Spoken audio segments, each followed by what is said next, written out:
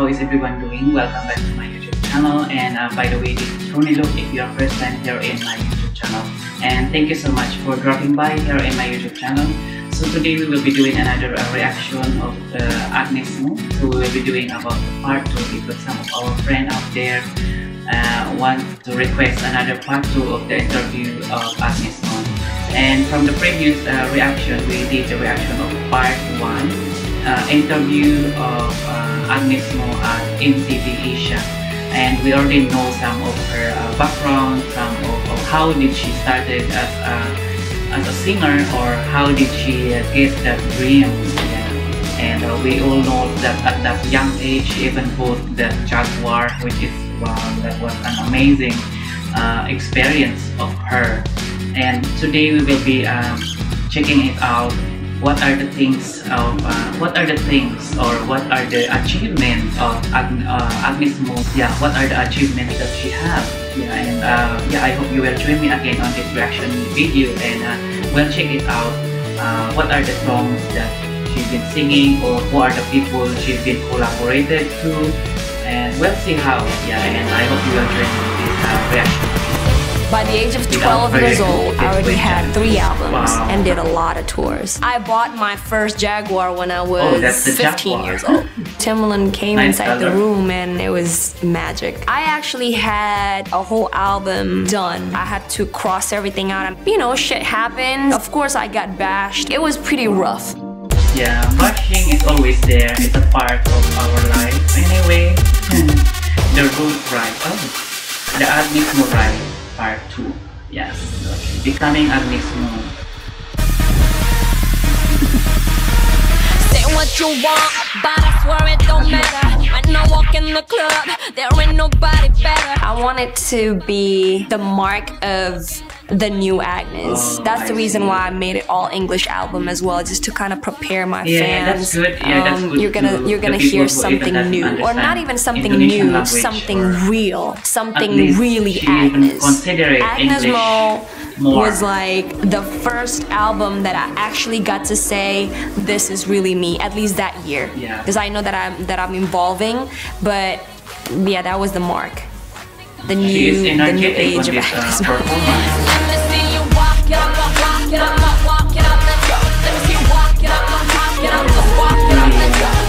Talented person. I really love it. July 1st, 2011.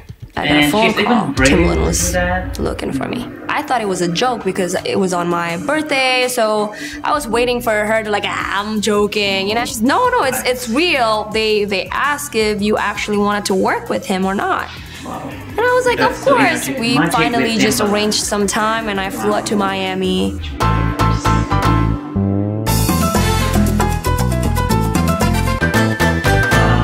I remember I was so, not like nervous, but more like excited. Kind of like disbelief too. I didn't know what to expect. And then all of a sudden Timbaland came inside the room, and man, it was really a big opportunity for her also to become a international singer, which is to collaborate with Timbaland, and that was really amazing. Yeah, and that was a good experience as well, wherein someone is rooting for you and call you to join or to be collaborated with that international singer, which is amazing as well.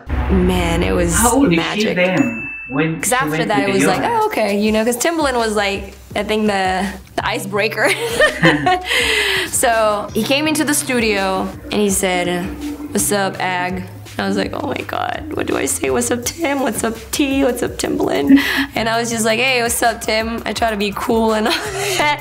And my heart was like, dropped on the floor. And I was like, oh my god, I'm so nervous. And I was supposed to be there only for like 3-4 days to work on maybe 2 or 3 songs. I got pulled aside. Timbaland was impressed and he wanted to produce the whole album.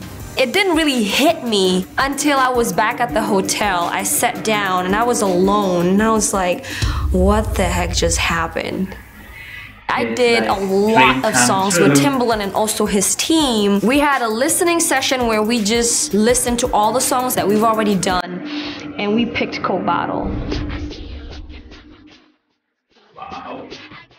Coke Bottle during Timbaland. Cool. I'm a true believer of you make your own destiny and you make your own opportunity, and that's what I did. I believed in the record. Everybody believed in the record, and such a great vibe, you know, the feeling was there, and I loved that song, so why not just put it out for, again, for the love of music. Yeah, I know. This is a big opportunity for her to work with. Yeah, lucky that she took that opportunity wherein, of course, that is her international. I kind of felt disappointed, to be honest, that the original version didn't come out. The dance version is gonna come out first, and then after that we're gonna put out the original version. But before that happened, Cherry. It's so brave of her, and she was even like courageous and it's like eager to learn and eager to collaborate with other people. And of course, working with other people is not that easy, so you have to know them first before you are going to work with, and you will be comfortable working with them.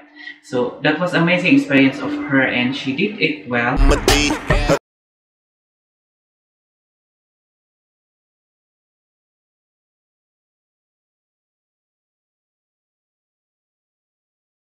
Felt disappointed, to be honest, that the original version didn't come out. The dance version is gonna come out first, and then after that we're gonna put out the original version. But before that happened, Cherry Party was already dropped by Sony, so that never happened.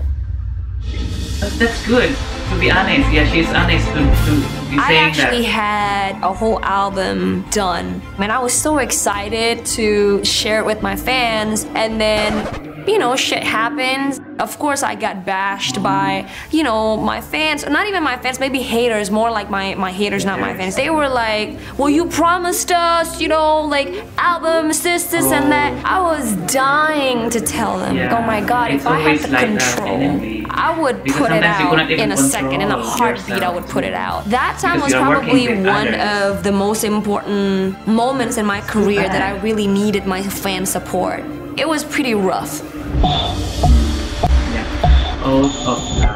I think the hardest thing being an artist, especially in this social media era, is the fact that people don't have filter. Sometimes people forget that the people that you bash or the people that you talk to or write to are real people with real feelings. My mom always taught me how to switch that energy by turning it into a positive thing. The way that I did it is I wrote a poem. It was really an oath of love, and I shared it on my Instagram. The government of Indonesia reached out to my management. It made a mark, and they said they wanted to do something with United Nations. That oath of love was billed as the official Declaration of Peace for International Day of Peace in 2015. Our generation of love.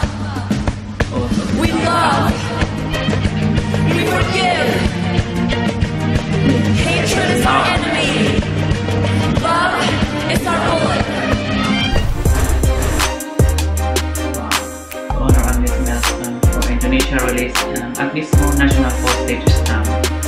So I had the first postal stamp in 2015, and those two moments are my proudest moments in my life. It really reminded me that you can be an icon. You can actually make an impact to other people's lives just being the best of you.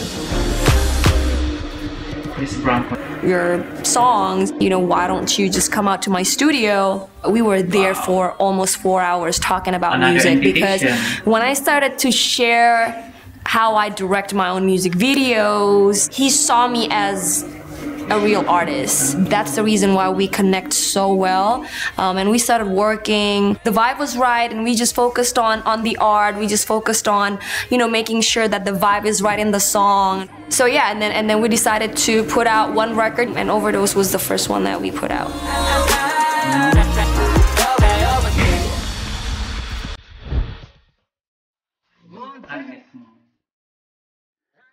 French Montana. Oh.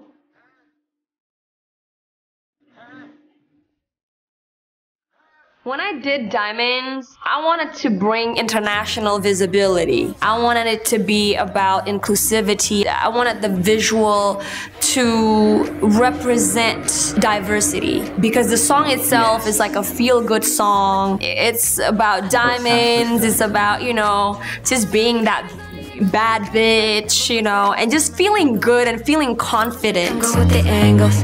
These are solid gold hoops, not bangles. We were like, you know what? Yeah, French would be a great fit.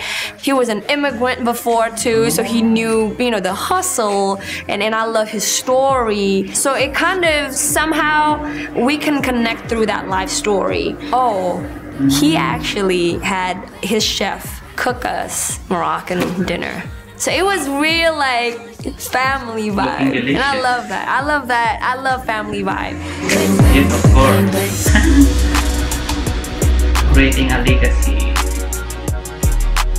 When I look back at my ride, I think it's been really rocky, but it has a lot of teachable moments.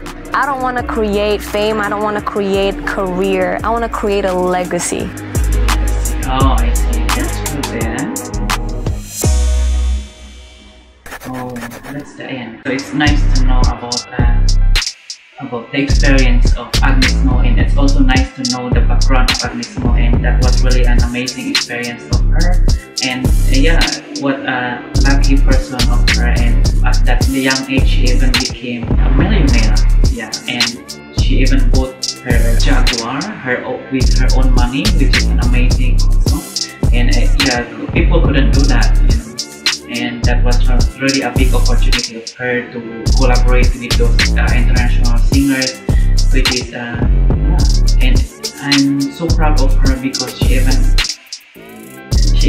have that meticulous, and she even like sharing her own experience. So I could see that it's not really easy to work with different people, wherein you need to make sure you can work with them so that the videos will make better, you know.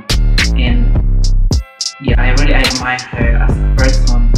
Yeah, and she even turned all those negativity to positivity. Yeah, like the bashers. Well, of course, we couldn't really avoid that bashers because they are also a supporter sometimes, right? Yeah. Yes, guys, I hope you enjoyed this reaction video. And what do you think about this experience of Agnez? Just let me know in the comment section below. And yeah, please don't forget to share, like, comment, and yeah, subscribe if you haven't subscribed to this channel, and I really appreciate that.